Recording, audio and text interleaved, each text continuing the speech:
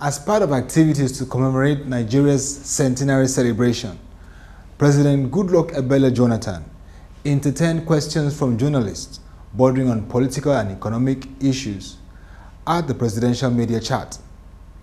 One of the questions was on the last week's decision to suspend Central Bank Governor Malam Sanusi Lamido Sanusi. Mr. Sanusi has just gone to court to say you don't have the right to suspend him. Do you have the right? Is there any constitution section that backs you up to suspend the Central Bank of Nigeria governor? Not a right, but power. I understand what Wes is saying. We also read from the papers. The issue of this central bank is quite unfortunate, but well, I mean, I will respond based on the issues you raise.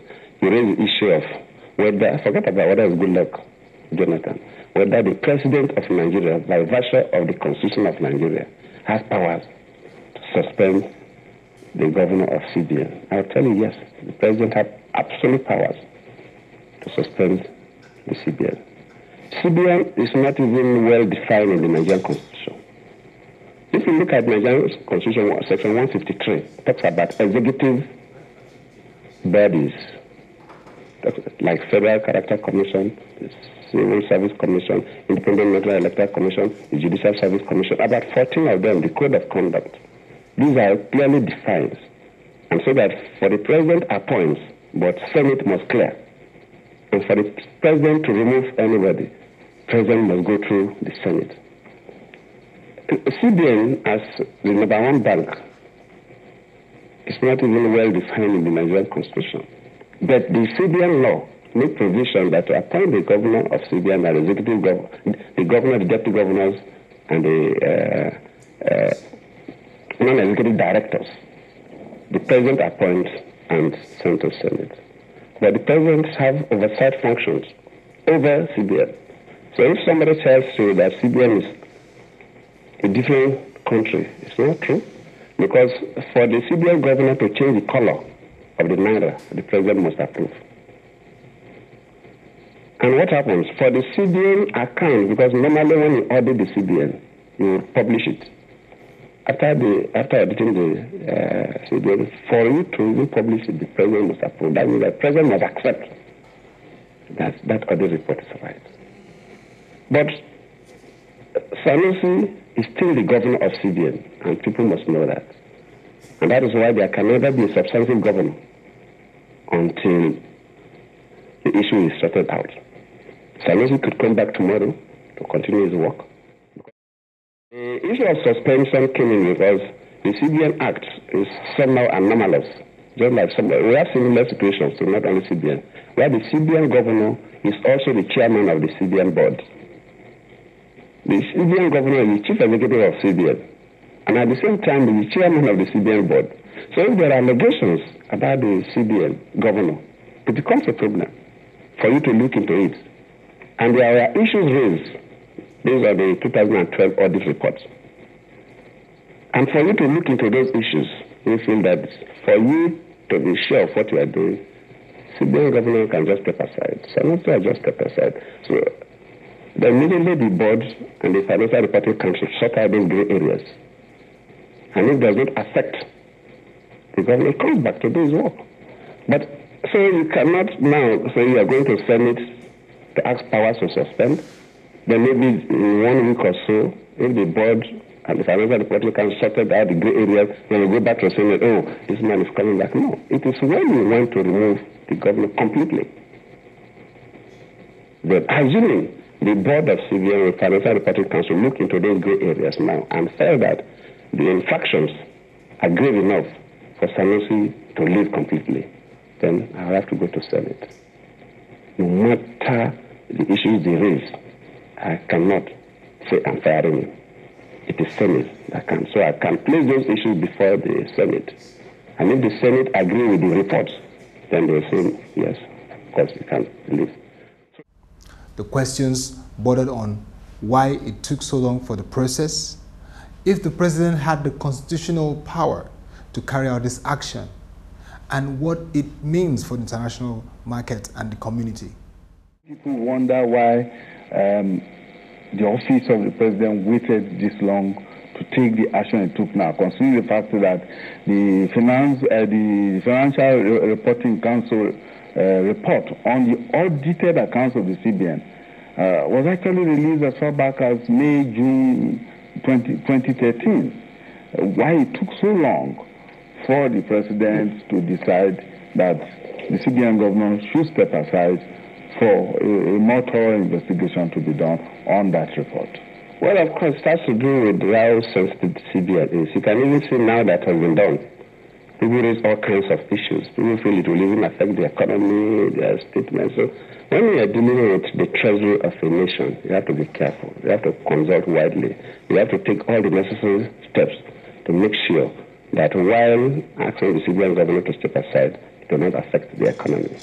Because one little thing, issues burden and especially the capital market are quite sensitive. Just one day, people can withdraw half of the investment in the capital market and can bring the economy down. So no president will just wake up and take a decision, especially when the central bank is involved, whether suspension or removal. You have to consult, you have to do all what it takes to make sure.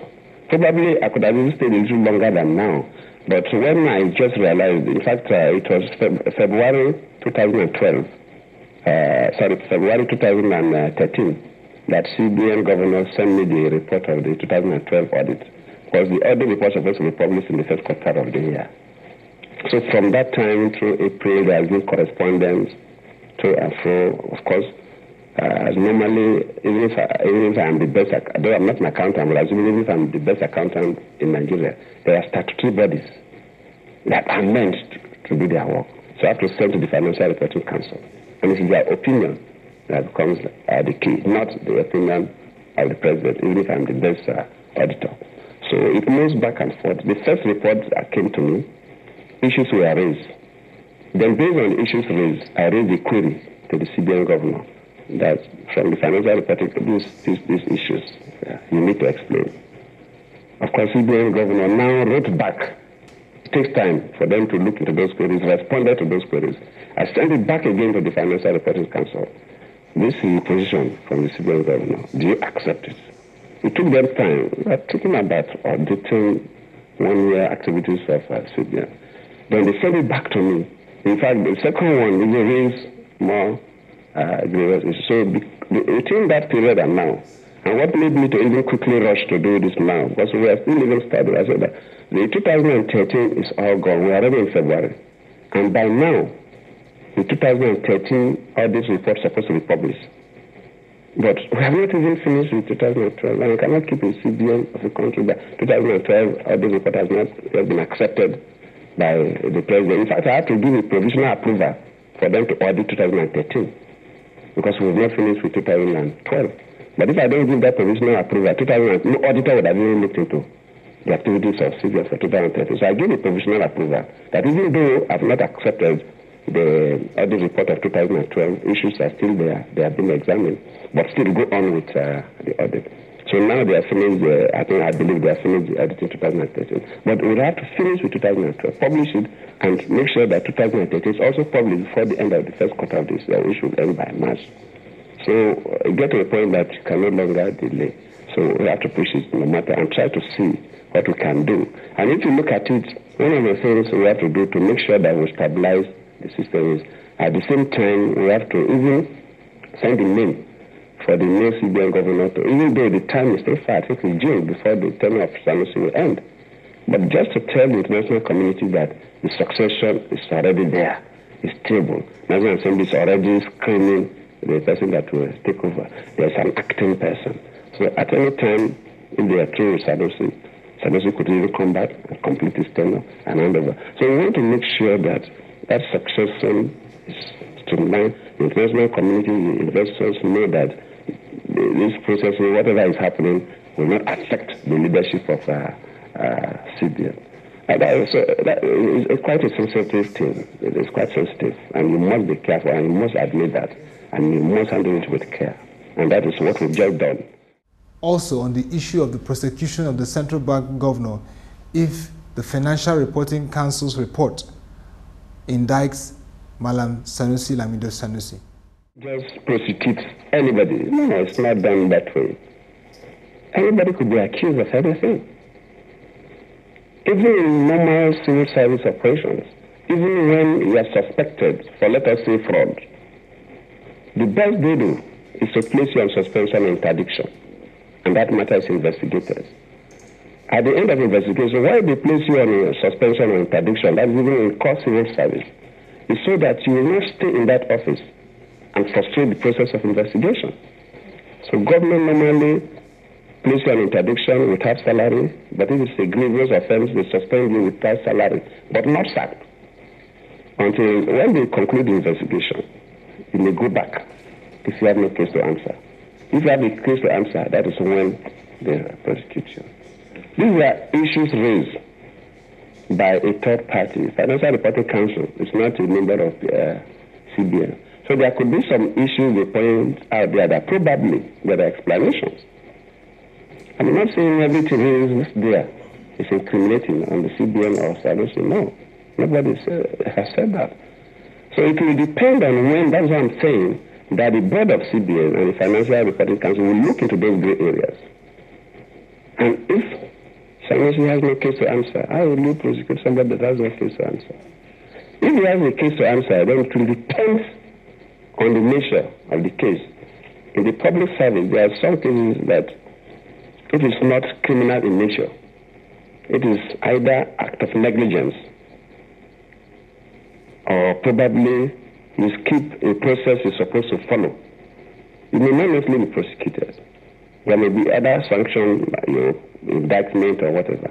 So everything does not end up with prosecution. Prosecution can only come in if a clear fraud is established.